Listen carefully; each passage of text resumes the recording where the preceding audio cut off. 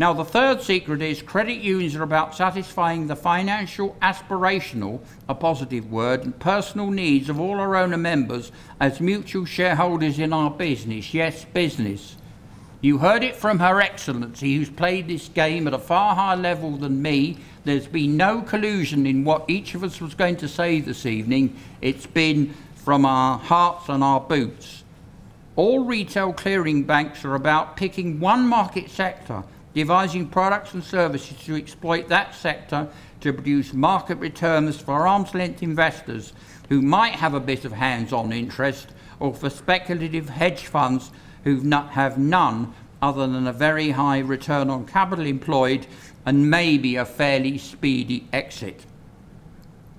Clearing banks in the UK were originally set up by people of great religious faith.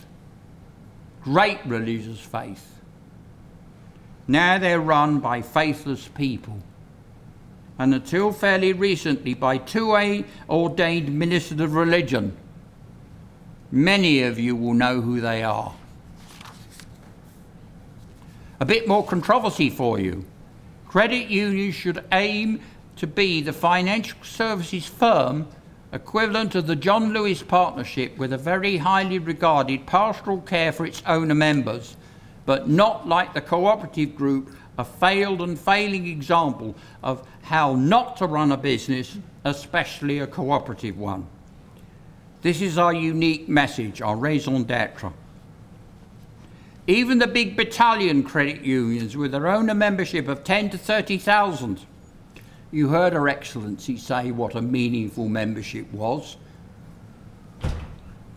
Even the big battalion credit unions with their owner memberships of 10 to 30,000 plus, but with legal fields of membership of 1.5 to 2 million, you do the maths, don't do this or appear to endorse these unique values of mutual owner membership and cooperative values.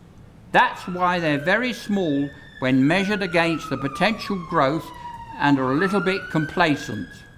Many don't seem to be selling our unique values at the beginning of the owner membership experience, endorsing it thereafter, or outreaching into the entire communities that they serve with activities beyond the basic savings and loans offering.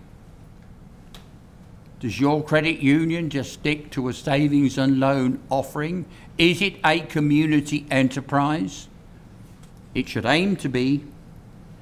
One of the deep-rooted reasons for credit unions that fail, particularly in Great Britain, is that owner members are not engaged by the core values at the outset, endorsed continuously, and their failure to exercise their mutual ownership rights.